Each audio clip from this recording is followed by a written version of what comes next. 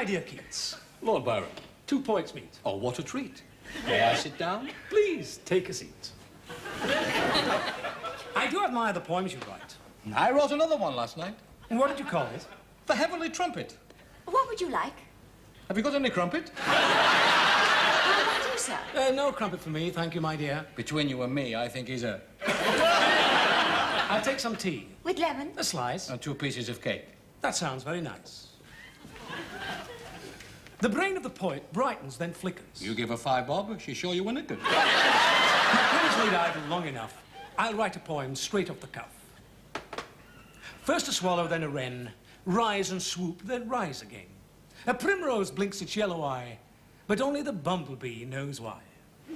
You're a genius to think of that all of a sudden. I've got one here, I think it's a good one. 2 cows eating grass on a warm, sunny hillock. I thought tomorrow that grass will be millock. Hillock, millock, that won't work. Of course it will, you great big Burke. Thou art, you cast a slur. I bid you good day, sir.